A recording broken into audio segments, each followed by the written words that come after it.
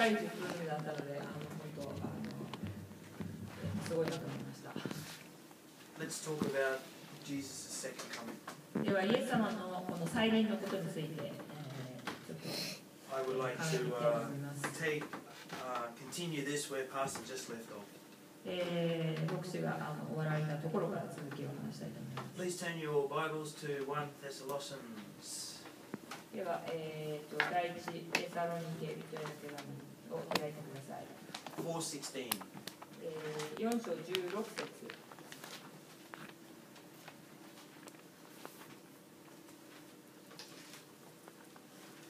So in Thessalonians, Paul is talking about the comfort of Christ's return. Please read yourself 4:16. ここでパウロがそのイエス様のこの再臨のことについて語っていますけれども、ここ5章の16節皆さんお読みください。 Please read. For the Lord himself. 主は号令と御使いの頭の声にと神の名が分かっています。新天から下が始まります。それからキリストにある死者はまず初めによみがえる。Now just some background information. In 1 John it says that the Antichrist will come, but before the Antichrist will come, there will be many Antichrists.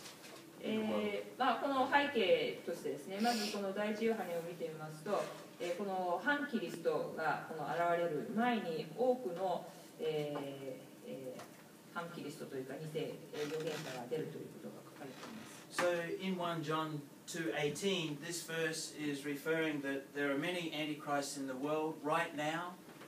でそこを見ますとこの世界にたくさんの反キリスト的存在がいると。But it says before the Antichrist comes, so it's talking about a different Antichrist. なのでその反キリストが来る前に、訪れる前に、この、現れると言っているので、これは別の反キリストでしょう。And this Antichrist is talking about Satan himself, the dragon, who manifests into a human body on earth.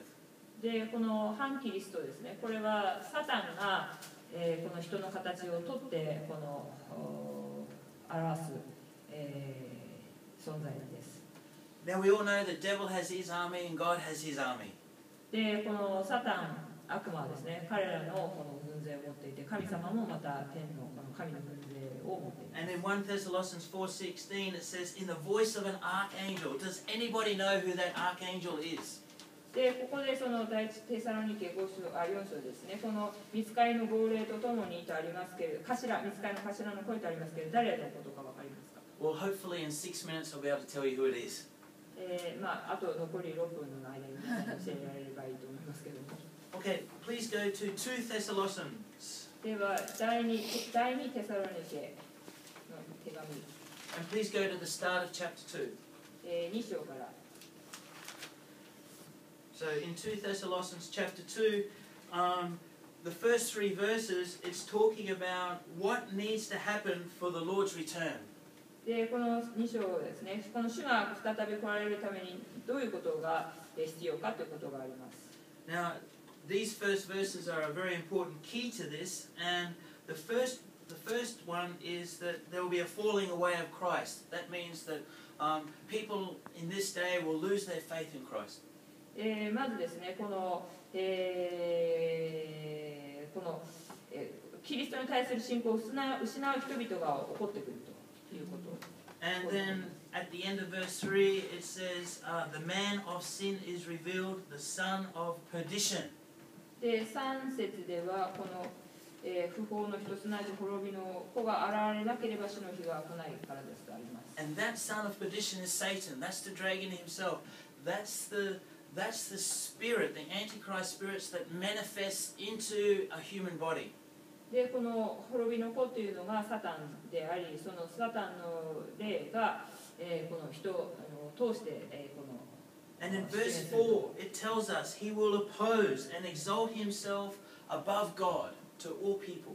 で、4節では彼はすべて神と呼ばれるものまた礼拝されるものに反抗し、その上に自分を高く上げ、神の宮の中に座を設け、自分こそ神であると宣言した。Now in number 5 it says, "Do you remember that when I was still with you, I told you these things?" So in verse 5, he's reminding the people of something that they all should know, something that maybe they've forgotten, but they've been told before. 5節では私がまだあなた方のところにいたとき、これらのことをよく話しておいたのを思い出しませんかとありますので、何度もこれは聞かされていたことに対してもう一度この思いが起こさせるようにしていたんでしょう。So remember that there will be a falling away from Christ, the son of perdition will come, the spirit of the Antichrist will come and manifest into the flesh.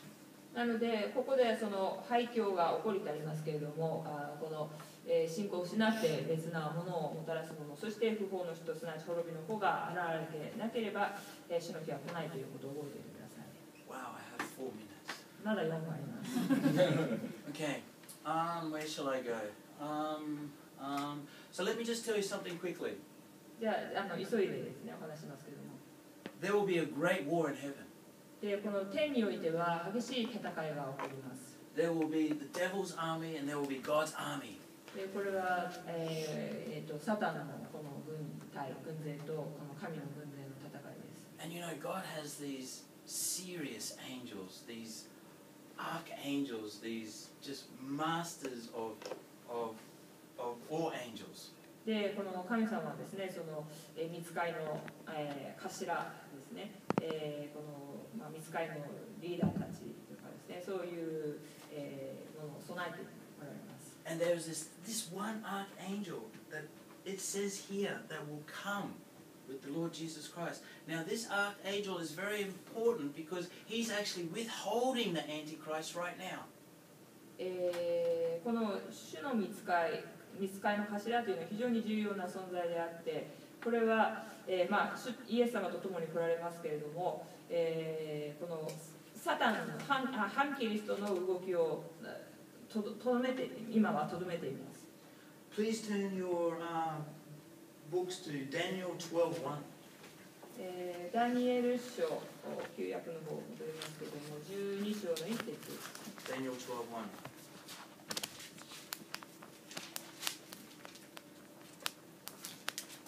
ダニエル書12章の1節。And right here, where Paul was reminding us in Thessalonians, okay, in Daniel 12:1, a prophecy of end time, it says, "At that time Michael shall stand up, the great prince who stands watch over the sons of the people." で、ここではそのまた終末の予言がここで記されているんですが、テサロニケと同じですね。ここでは、その時あなたの国の人々を守る大いなる君ミカエルが立ち上がる。国が始まって以来、その時までかつてなかったほどの苦難の時が来る。Now we all know that in the end times there will be great tribulation.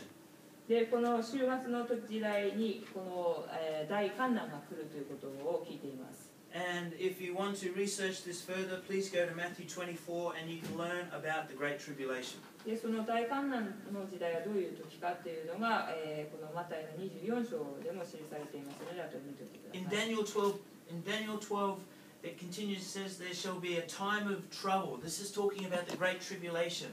And it says that never has this tribulation ever been witnessed before. It's the persecution, it's the killing of Christians, it's the greatest tribulation that mankind has ever seen. で、このダニエル書12章の一節では、このかつてなかったほどの苦難の時ということを大観難時代のことを言ってますけれども、これは本当にこのクリスチャンたちがこの迫害を受け、この次々と殺されていくことを指しています。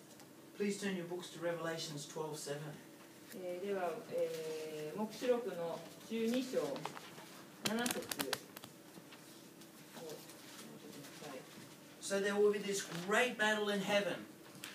天において激しい戦いが起こると。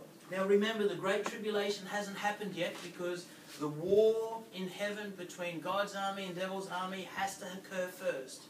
で、その大観難の時代が始まる前、時が来る前にはこの天の戦いが起こって、ミカエルと彼の使いたちが竜と戦うというですね、それがまず最初に起こる必要があります。If you want to learn about end times, you've got to read the book of Revelations, you've got to read the book of Daniel.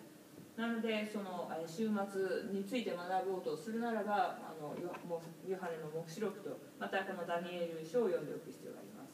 And here's the archangel of Michael, and war broke out in heaven, and Michael and his angels fought with the dragon and his angels fought, and they lost. で、その、天の戦いが起こって、そして、ミカエルと彼の使いたちは竜と戦い、そして竜とその使いたちが応戦したが勝つことができず、天にはもはや彼らのいる場所がなくなったと。In 9 it says the great dragon was cast down, and the serpent of old, and it says he was cast to earth with all his angels. そして9節ではこうしてこの巨大な竜すなわち悪魔とかサタンとか呼ばれて全世界を惑わすあの古い蛇は投げ落とされた。彼は地上に投げ落とされ、彼の使いどもも彼と共に投げ落とされた。So Michael is the archangel who's withholding the devil, and once they have the war in heaven, then the earth will experience the great tribulation when Satan is cast to earth with his angels, and the spirit of Satan will manifest into a body, and he will raise himself above the Most High. なので、この、大天使ミカエルが、サタンの働き、また反キリストの働きをとどめているので、一旦この戦いが天で起こると、このサタンは地上に投げ落とされ、そこからこの反キリストというものが、そこから登場するようになります。And I'm going to go over time by saying this, but there's a great difference between the wrath of God and tribulation. で、この最後にですね、この神の怒りというのと、この大観難というのは2つ別のものであるということを覚えてください。And I'd really like to talk about that next time I have the chance. Thank you.